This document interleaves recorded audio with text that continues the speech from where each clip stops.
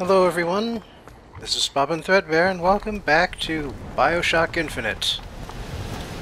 Well, last time Elizabeth suggested we go do a little grave robbing, so that's what we're off to do. But first a little sightseeing. My god, that's creepy. Do these people realize how creepy this is? Would it look that creepy if everything weren't covered in smoke and clouds? Now, that's a real question. Of course, it would be covered in clouds like half the time anyway. It's kind of up at the sky and all that. Sort of one of the hazards of the location.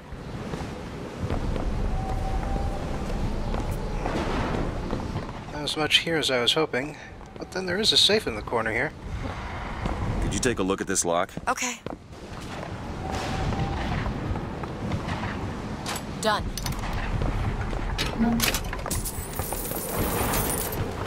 There's the graveyard, where my mother's buried.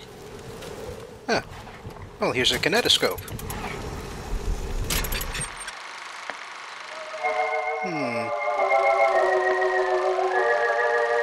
I don't know, this one seems familiar. I think we've seen it before.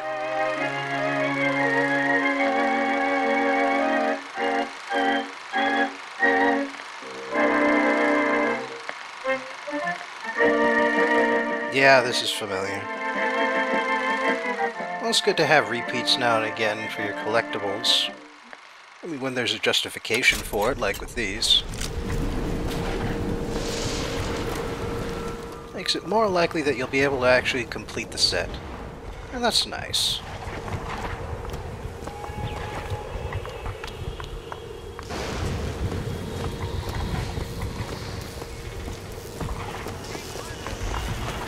I was hoping there would be something up there, but no such luck.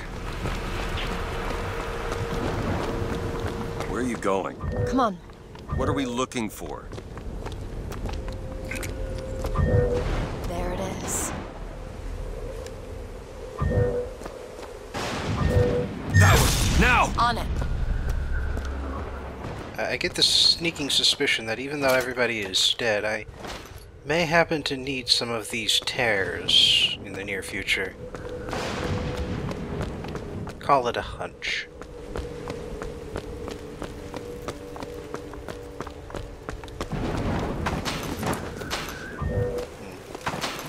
Fortunate number of empty corpses around here again.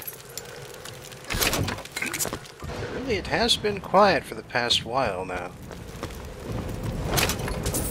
Why did that guy hang himself? Or, wait, did he hang himself? Well then why did the Vox hang him in the corner like that? That also makes no sense. More money. Okay, catch. And the idea behind hanging someone is to make a spectacle, so... Damn it. Doesn't look like there's a way past that, so...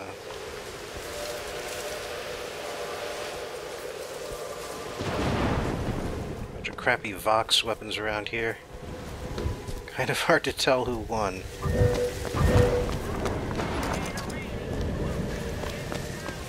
Although honestly, with everybody dead, it really doesn't matter, does it?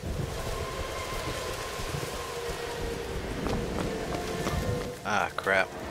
Guess I won't be able to hang on to that last tear. It's your mother's grave. They have her preserved in an airtight chamber. Her fingerprints will get us into Comstock House. She's your mother. A mother who abandons their child doesn't draw a lot of sympathy in my book. Take a moment to think about what you're doing. There. Will you open the door, or do I have to go in without you? It disappeared.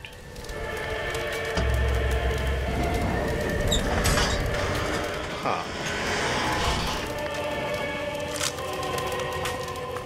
Elizabeth. It's her. How are you, Mother? All locked up in there, huh? Looks like you and I have some common ground. Let me do it. No. Let me do it. Bad enough we've gotten this far, you know?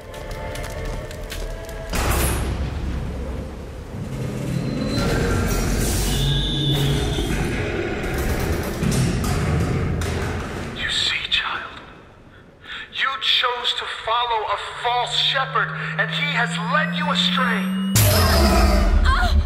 What I do for love. What lion does not cringe to see their coven pain, but spare the rod, spoil the child. If you won't listen to me, perhaps you will listen to your mother.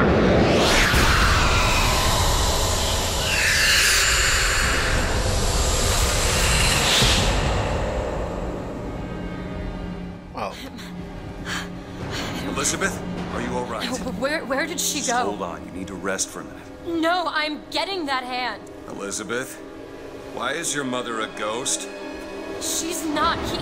He used me to power that device. He opened up some kind of tear. and that's about the best explanation the game is going to give you for why we are now fighting the Siren, as they call her.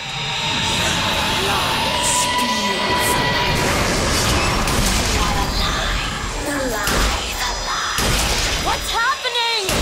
It would seem your mother is raising the dead.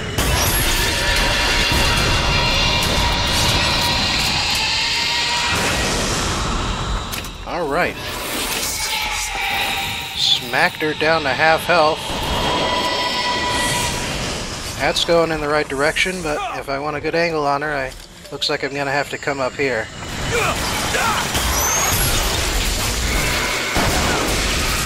Oh, there she is.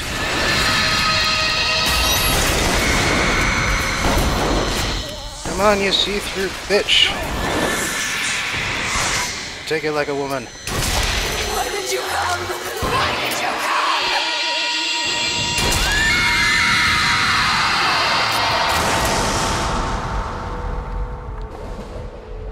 What is she? I don't know. What am I? My God. Is she the source of my power? But what is she? Alive or dead? Why do you ask what? When the delicious question is when. The only difference between past and present Is semantics. lives, lived, will live. Dies, died, will die. If we could perceive time as it truly was, What reason would grammar professors have to get out of bed? like us all, Lady Comstock exists across time. She's both alive and dead. She perceives being both. She finds this condition disagreeable. Perception without comprehension. It's a dangerous combination. Look! Footsteps. She goes to unfinished business. We have to follow her. Convince her to open the gate to Comstock House.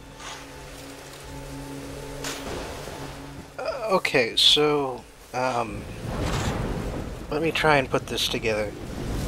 In string theory, there are 11 dimensions, and I still can't get through that goddamn grate. There are 11 dimensions. One of them is time. All the others are space.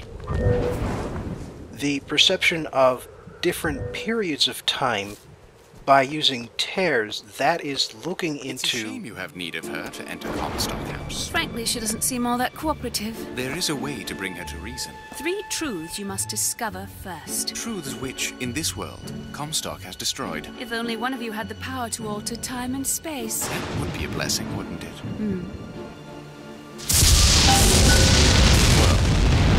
They're sarcastic. There's something off about Lady Comstock. Yeah, I noticed. No, you don't understand. She doesn't belong here. I brought something through. I'm not so sure it was her. Okay, so, as I was saying, the perception of a difference in time, in traveling forwards and backwards in time, that is not actually traveling through time, that is traveling to a dimension which is otherwise similar to our own, except that there is a difference in apparent time periods. In all cases, present exists and passes forward through time the same way as all other forms. The same as in all other dimensions, I mean.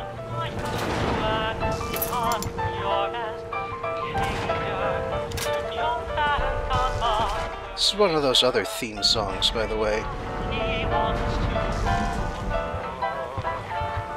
I can kind of see why, based on the lyrics.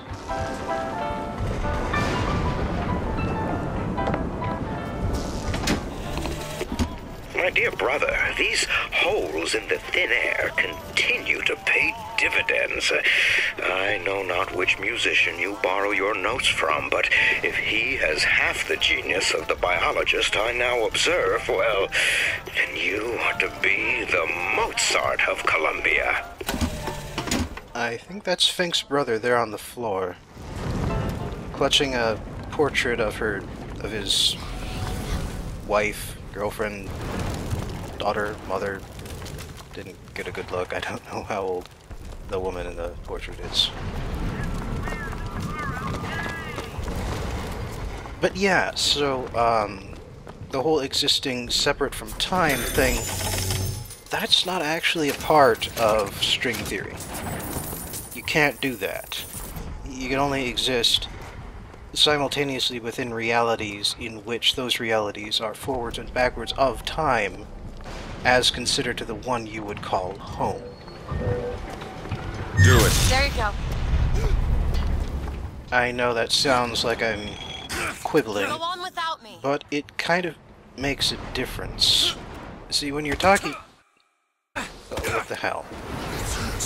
There he is!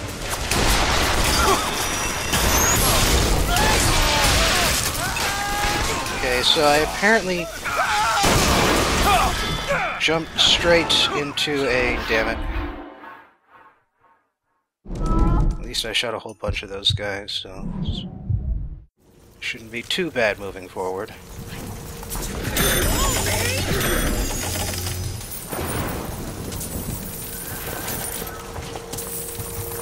But yeah, as I was saying, there is an important distinction when you're talking about something unstuck from time, because I see a lockpick over there. it is not unstuck from time.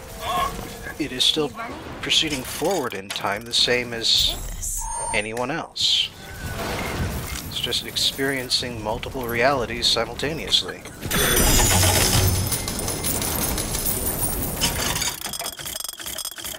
And as such, I really don't understand what the siren is supposed to be. I mean, aside from being, you know, a ghost story. And hey, that's everything. My primary 2 weapons are now fully upgraded.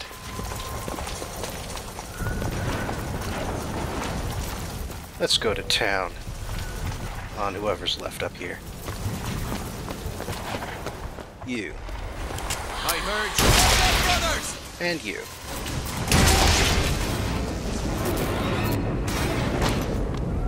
And I'm done. Nice. I guess this is one of our destinations. Right up your alley. I can do that. As such, I think I might want to look around before I go in there. I mean, I am looking for 3 destinations in total, but I've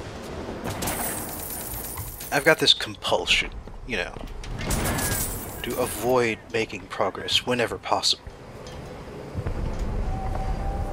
I think it's from all the JRPGs I've played over time. You know you're going the wrong way when you're making progress through the plot. All the goodies are hidden down dead ends. I believe at this point I was also looking for something in particular, and I was not having very much luck finding it. Because as I realized later, the thing I was looking for was in fact inside that building, which I am currently avoiding. Locked. Elizabeth? Really? That little old lock. But on the plus side, I did find this. All yours.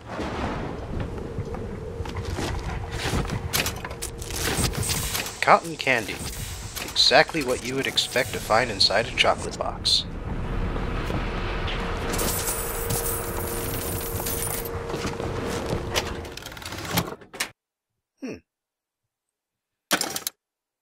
No.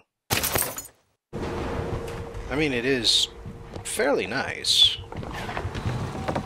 but I picked my weapons specifically so I wouldn't have to worry about ammunition every 5 minutes.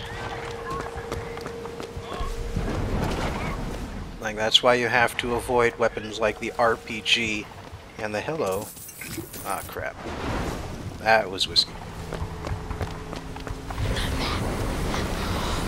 But no, I was saying you have to, I found some money. Want it? You have to avoid the RPG and the sniper rifle because they don't give you enough ammunition to really get through an area. You know, if you were allowed to carry more than 2 weapons, that would be fine, but you're not. It would be like a good 4th weapon, but you don't get 4 weapons. You only get 2. But then again, if you are relying on a sniper rifle and an RPG, then yeah, Scavenger comes highly recommended.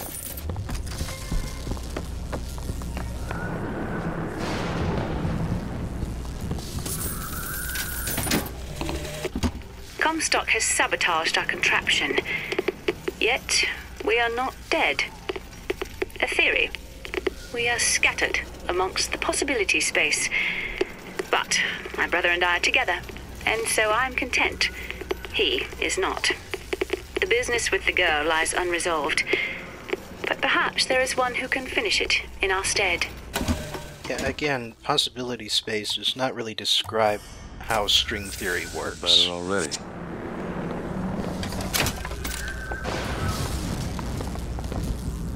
I don't know, that'd be kind of like calling outer space directional space. Because, yeah, you can go in directions when you're in outer space, but that doesn't really explain what's going on.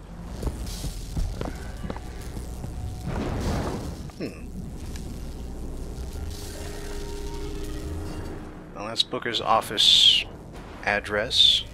Only question is, which one obstacle were they thinking of with that lighthouse? Like the obstacle of getting him there? There's something in there. Should I open it? The lighthouse keeper, maybe? I've heard that as an option. Comstock seems to have been made sterile by simple exposure to our contraption. A theory. Just as sexual reproduction can de-emphasize the traits of each parent, so goes the effect of multiple realities on our own. Your traits dissipate until they become unrecognizable or cease to exist. Yeah, that or it's pumping out immense amounts of radiation, because that'll make you sterile too. Although, to be fair, no one really knew about the dangers of radiation until the 1920s and 30s. You are! That's my mother. I assure you, madam, my sexual interest in your dear prophet is non-existent. And Madame Lutece. Furthermore, the man is quite sterile. As am I. Come here, you little bastard! I want you out of my house! Sterile. They weren't my parents. Then what were you to them? A child that they decided to imprison. She deserved whatever Comstock did to her. Lady Comstock. What did you mean before when you said Lady Comstock didn't belong here? She's almost feral. It's like she's a reflection of... I don't know. But I think she found that less believable than her delusion. Alright, let's try this again. Lady Comstock seems to believe the child is a result of some errant act of carnality between myself and her beloved prophet. I told the poor woman the truth, that the child was a product of our little contraption, but I think she found that less believable than her delusion. She took a baby out of the loom. I really hope someone got that.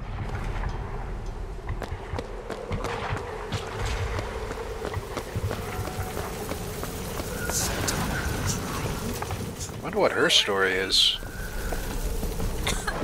Like, in how many realities that we've conjoined did she die? Found some money. Well, every little bit helps. fact, we are just about at a full circuit by this point. We're getting closer now. Grand Central Depot is not that far away. But yeah, they tried to explain the siren a bit more in what's going to be the next video, but it's pretty much as vague as it is now. Essentially, it reflects more on Elizabeth's mental state than... Yep, we've been here before. But she reflects more on Elizabeth's mental state than she does on anything like a physical reality that we would be familiar with. But the problem with that is that, you know, even with infinite universes, you would still need one that understands cause and effect, and that's a lot of crows. No mercy for us! Yeah. Saw that coming. Oh, by the way, in case you were wondering, some of the Order of the Raven dudes are working with the Vox Populi, and the reason they are working with the Vox Populi is because of... Oh, I am liking this stun ability.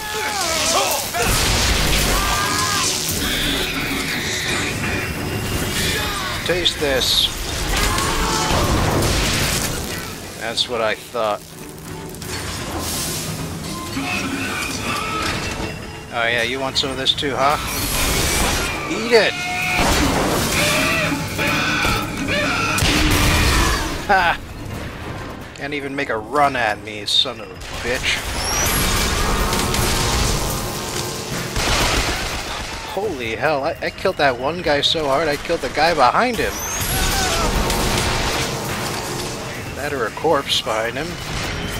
Either way, real fun. Catch! I am really enjoying this combination of stuff.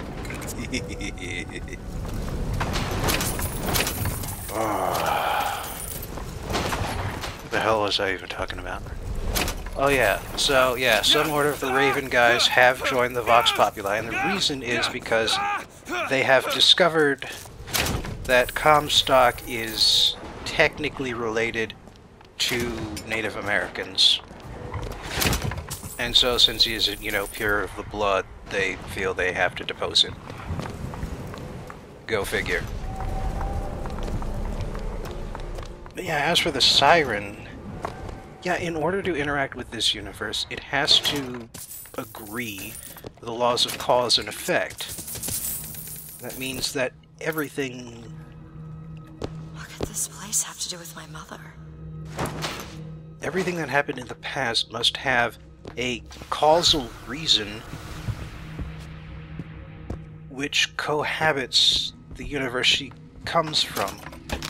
Which means there must also be an Elizabeth who, I don't know, came from that, or interacted with that version of her mother.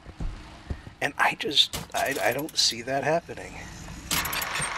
I'm pretty sure I've seen these three before, but I am just being careful because I have turned off pop-ups and I have no way of knowing.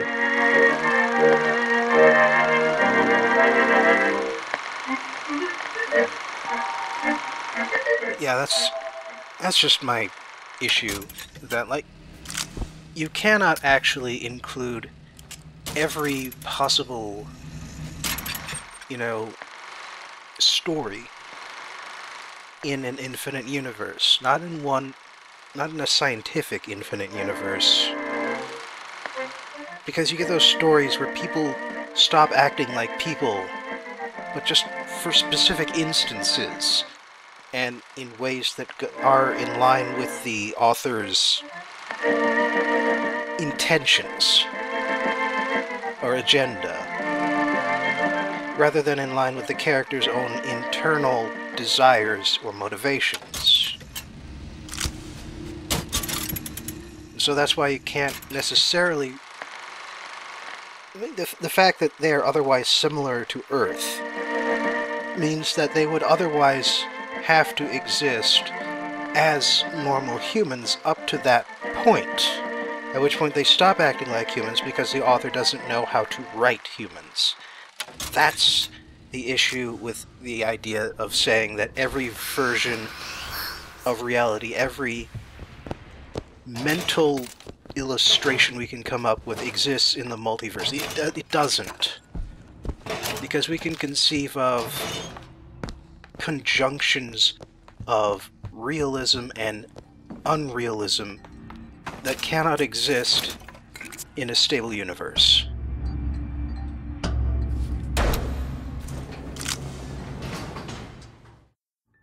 But, yeah. So, My Mother the Siren. It's, kind of out of left field, even in an infinite multiverse, but I think I've talked enough about that in the video. So, instead, I will now visit History Corner and talk about how ghosts are actually pretty apropos for the time period. Because the turn of the last century was a real heyday for spiritualism and psychics. Let's tackle the first one first, and then the other, shall we? The origin of seances. Contacting the dead is obviously a concept a lot older than 100 years. In the Epic of Gilgamesh, as his friend Enkidu lies dying, Enkidu has a vision of the underworld and sees its residents all sitting around eating dirt. Turns out being dead kind of sucks.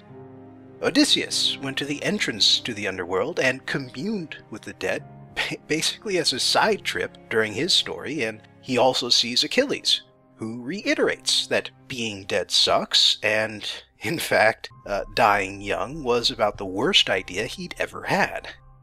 Then, of course, there's Heracles, Theseus, Aeneas, Orpheus, Ishtar, Jesus, of course, and Dante. And I'm just listing the people who actually went to the afterlife and came back. I don't think I could name all the people who only just spoke with a dead person in myths and legends. But here's the big difference between seances and spiritualism as compared to all those other instances that came before it. Spiritualism is agnostic. Usually when you talk about spirits and ghosts, it has to involve some vision of the afterlife, and usually afterlives are tied in with some sort of religious belief system. But spiritualism? No. It's got no gods, it's got no end goal like with Buddhism. It's just the magic without all the baggage. Of course, this means you can attach spiritualism to any existent belief system, but you don't have to. The rise of spiritualism would in part lead to the rise of such things as neo-paganism and Wicca, which are religions, but it isn't. I think that's why, overall, it got more scientific scrutiny than its religious brethren. But I'm wandering off topic. Spiritualism was essentially born with the Fox sisters, Margaret and Kate, in 1848. One of the sisters tied an apple to a string and used it to create eerie knocking sounds in their home. Kate confronted the mysterious knocker, and, over time, the sisters developed a code language which they used to explain that the knocking was coming from the ghost of a person who was murdered in the house. Eventually, the girls' parents decided that this was altogether too much excitement for two young ladies, and so they were sent to live with their relatives in Rochester, New York. And go figure, but the knocking sounds followed them. The local Quaker community ate it up. And because Quakers happen to be one of the nicest religious organizations you'll ever encounter, so began the relationship between spiritualism, feminism, and the temperance movement. The two girls became spiritual mediums, and within 5 years, spiritualism and the seance would take off across America. Of course, not everyone was ready to accept rapping sounds, moving tables, and flickering lights as proof of supernatural occurrences. Skeptics noted that the knocking sounds stopped when the girls were forced to place their feet on pillows, and they correctly guessed that they were popping their toe joints to create the sounds they used for their seances. Later mediums would go on to put together bigger and bolder shows. By the light of a single small candle, a lot of things will appear real that aren't, and you're a lot more willing to accept spooky explanations while you're feeling spooked.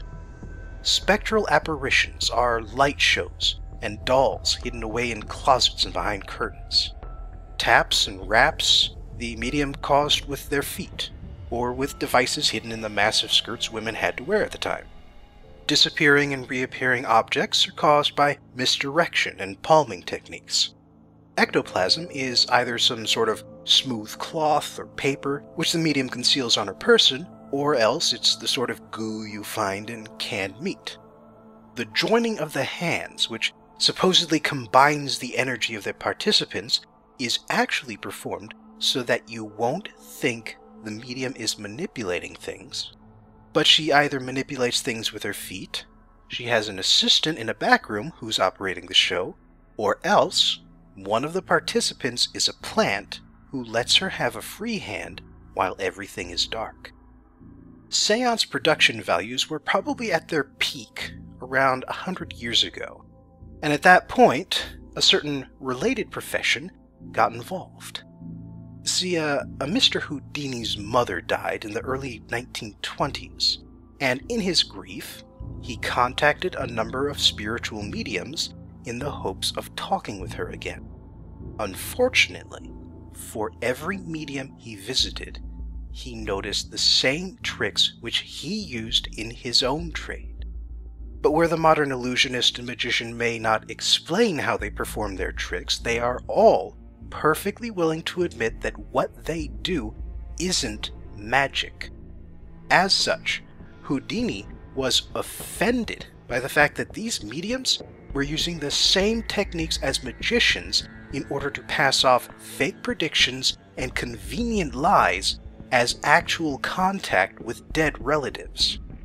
Throughout the rest of his life, cut short though it was, Houdini went around discrediting and debunking every medium he could. He wrote a book about how mediums perform their tricks, and he was collaborating on another one with H.P. Lovecraft of all people when he died.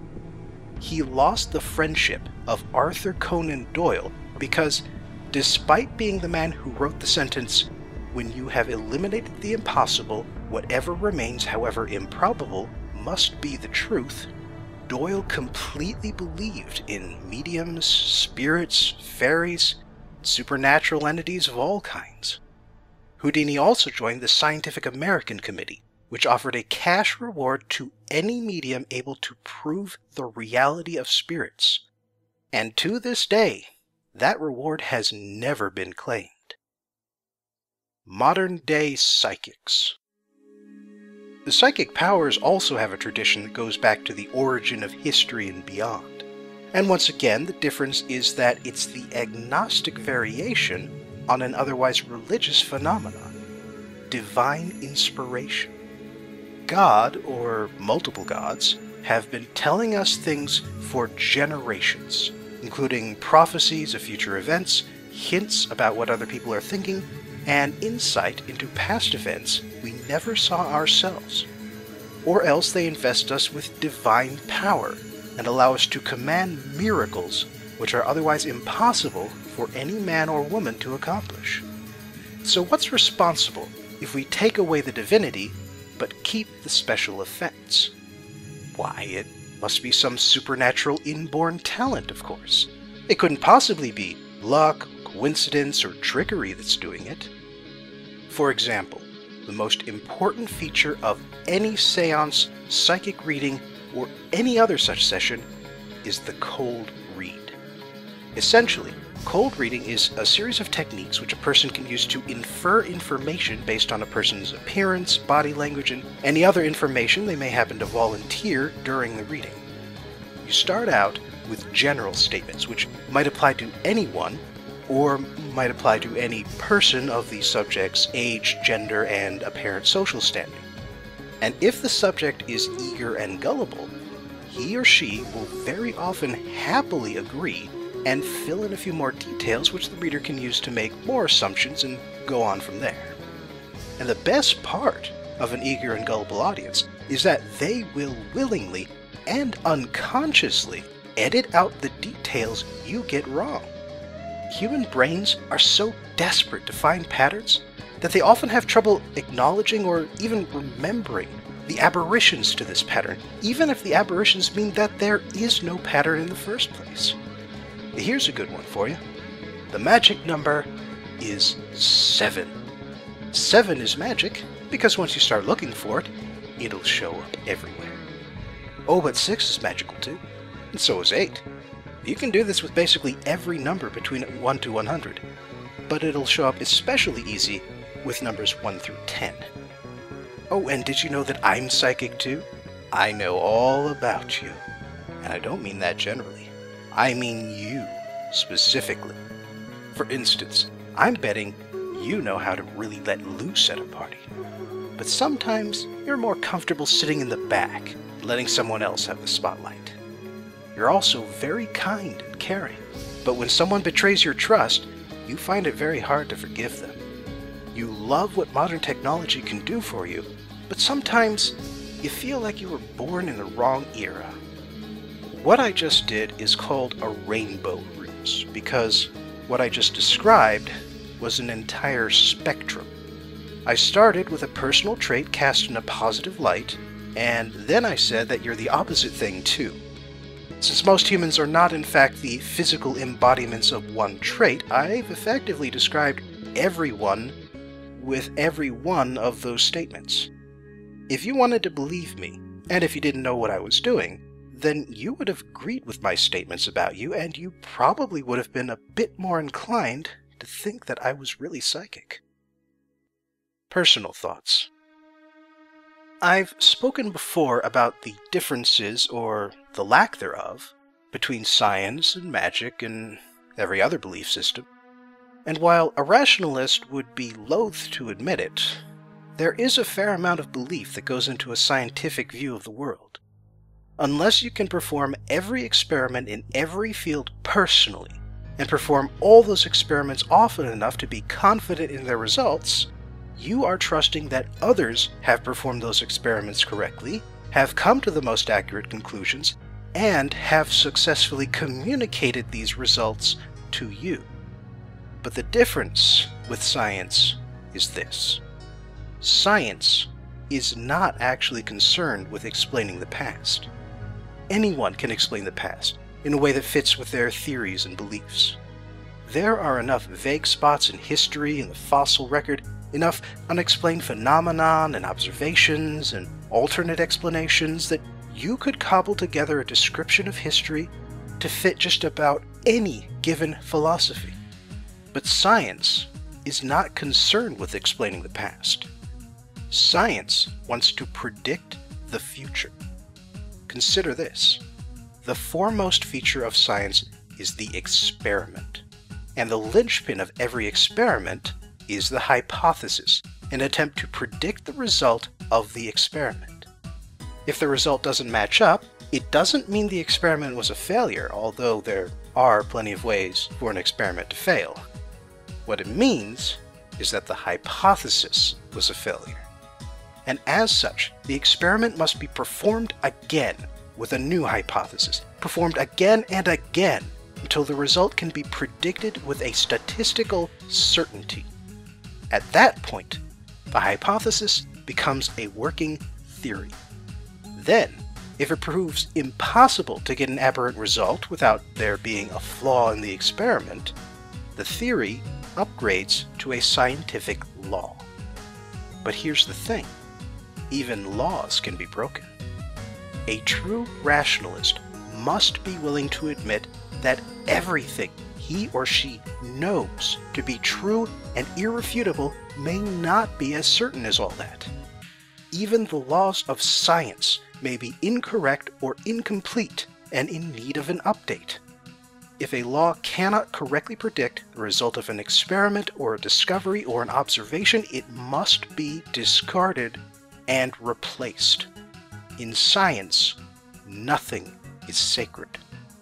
The scientific view of human history has come to be because it, so far, successfully predicts where we will find artifacts and what newly discovered historical documents will say.